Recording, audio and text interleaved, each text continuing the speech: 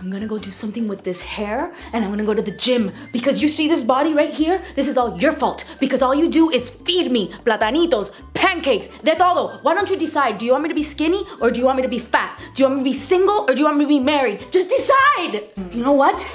This is not motivation. This is humiliation. And I get that from her every day for free. So you know what? Here's your 20, 40, 60, 80, extra 20 for dealing with her. You're fired.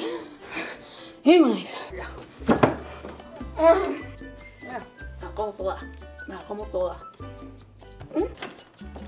Hey, Ernesto. I didn't realize you were calling from right outside our house.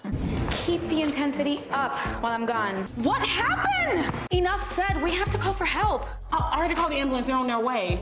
We should get his pants up before the EMTs get here, or else you're gonna have to answer a lot of questions. I knew you guys would make a great team. You have no need to talk to him that way, okay? And I want you guys to know that I find men with facial hair very attractive. Yeah.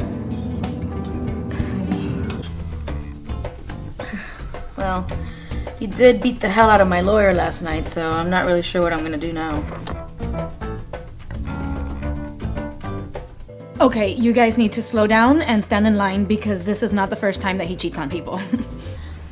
Then he got stuck in the miniature hallway closet. We had to shake that dollhouse up and down till Binky finally popped out, but he was so hyper we couldn't catch him. So he went straight downstairs and Carol's mom was having one of these big Brits at dinner parties. I don't know Spanish. Y entonces esa mujer se dio cuenta que era un ratón. Then Binky got really nervous and he ran outside and the whole party ran after him. But not Carol's mother's boss's husband, nor Carol's mom because she was crying. Not because of the double sauces or cream. No words. What? No words. Oh my God.